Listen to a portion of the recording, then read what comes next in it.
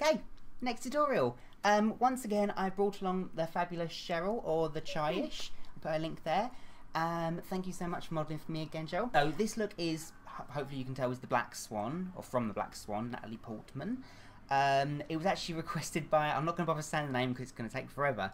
I'll just put it there. So thank you for requesting the look. Let's just say Mr.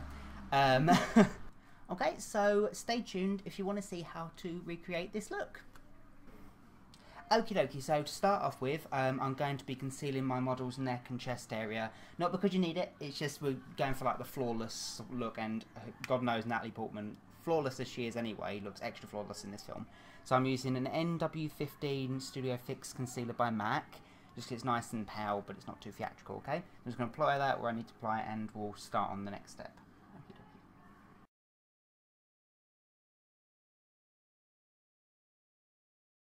And then I'm just going to blend that out with a dry foundation brush. I'm going to use the same products that I'm going to use on her face as well, and that's just going to be on the lower half here, so any blemishes or any marks or anything from the cheekbone downwards on both sides, because it's going to be more white on the top half. Okie dokie.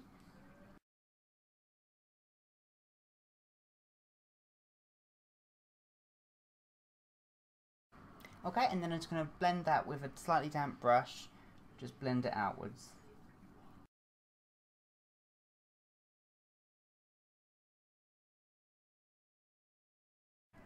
Okay, so now I'm going to use some MAC Studio Fix Fluid in the same NW15 colour. Okay, and I'm just going to apply that again, just tapering it off at the cheekbones. So just on the lower half of my model's face, and I've done the neck area already.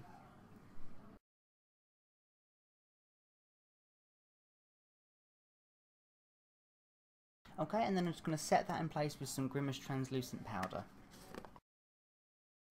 And then just brush off any excess powder. Okay, and then I'm going to mix about 3 parts of some Snazaroo, and you can see that clown white. It's like just a white cream base, basically.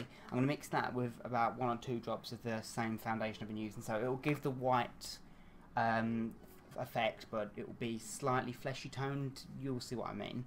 Okay, and that's going to go on the top half of my model's face.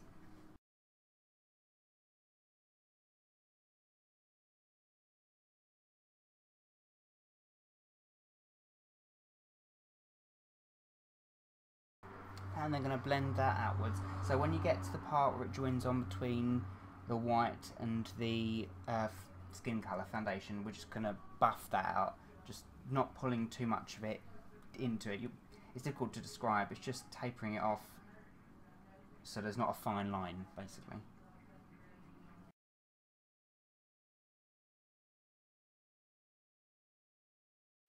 You'll notice that I've left these areas here free of colour, just purely because that's where the black's going to go, and I don't want it to mix. I want it to be like pure black.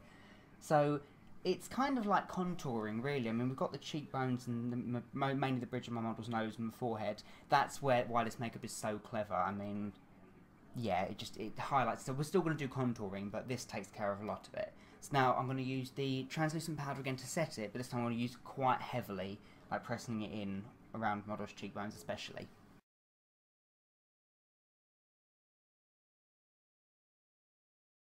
Okay, and then again brush the excess off. Okay, I'm then going to take a Collection 2000 felt eyeliner pen. I love this. I use this so much now because it gives such perfect lines, and the colour's really thick and dense. Plus I want to get this, I need an applicator that's really, really precise, because the shape of this, it's going to be easy for me to draw these lines on and fill in the in-between with the silver rather than just painting it on black and going over the top of it. Okay, so I'm just going to trace on the shape that I want.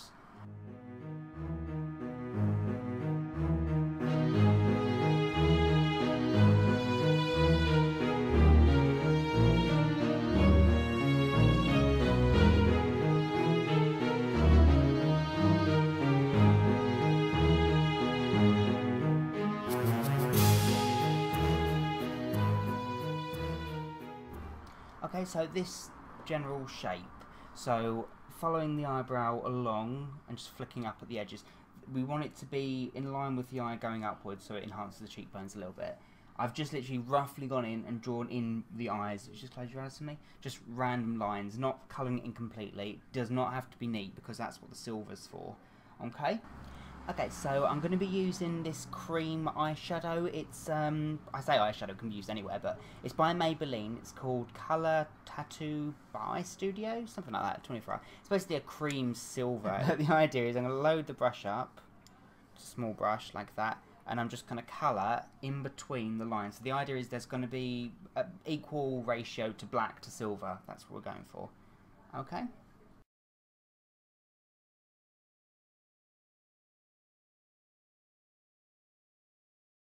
Okay, so just like that. Yep.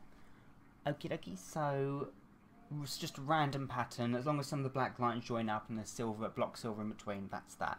Don't worry about underneath the eye, I'm going to do that last, okay? So I'm going to do exactly the same on the other eye, and we can start on the underneath.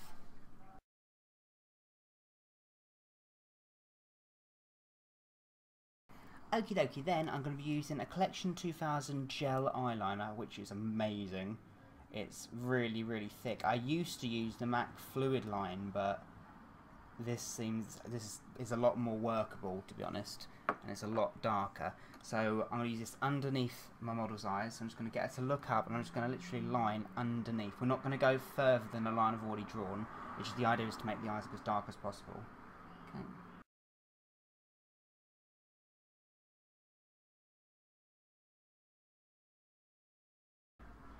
Okay, and then just took just a fluffy brush, and I just literally just gently rubbed out the edges so that it's not a harsh line, so it's ever so slightly blended outwards.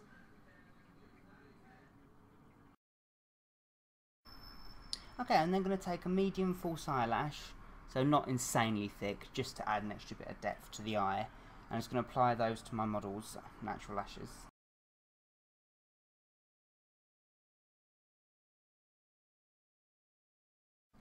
Okay, now I'm going to take some Maybelline Illegal Length Mascara, because this stuff is amazing. And I'm just going to apply this to my model's lashes, and obviously the false lashes, just to bond them together, and it'll just make them look that extra dark, extra thickness, and yeah.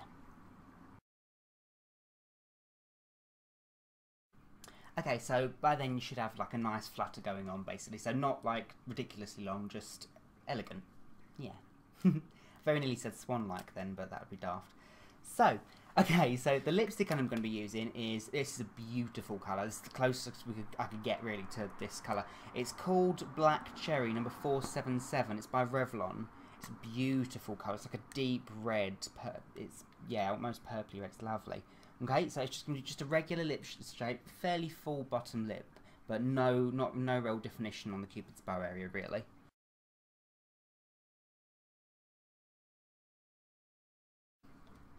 Okay, so finally I'm going to do just a little tiny bit of contour. I've already got the cheekbones, the enhanced cheekbone look, but I'm just going to add a bit more depth into that. So I'm going to use some Clinique. It's like bronzer, but I don't really use it as bronzer. It's that delicate brown. It's not too harsh. I'm going to use a tiny bit of that just where the cheekbones start. Really not much, and just tapering it off. Okay, just, yeah. I also went in just around just the jawline here and here on my model, not going beyond near the chin at all, just with the bronzer, or the shader rather, just because Natalie Portman's got that iconic jawline, that beautiful jawline. I just think that woman's stunning, but hey. Okay, so now that's done, I'm going to do the highlighting. Now I'm going to be using this white. It's by MUA. It's like Makeup Academy white.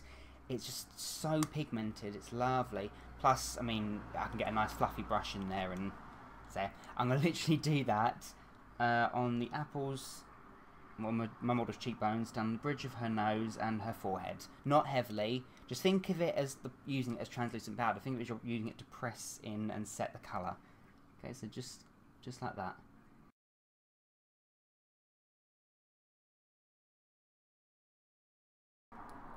Okay, so to complete the look, I should have said to begin with, my model's hair, I put her hair back into a bun, so it's slick completely off her face, okay?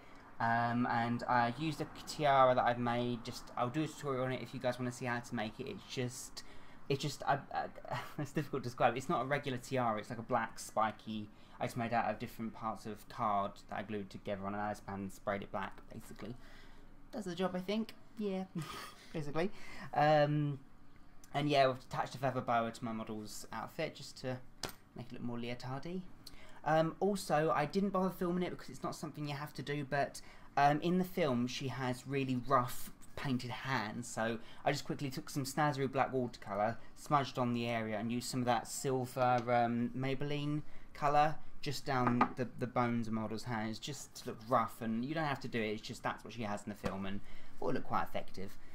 Also, I have to say a big shout out to John, the person who guessed correctly the Bride of Frankenstein inspired look I did previously on my Facebook page. I'll put the link in the description below, because every week I do or every time I do a new tutorial, I'll put a little snapshot of name that tutorial, and if you get it right, I'll put you in the give you a shout out. Yeah, basically. So well done.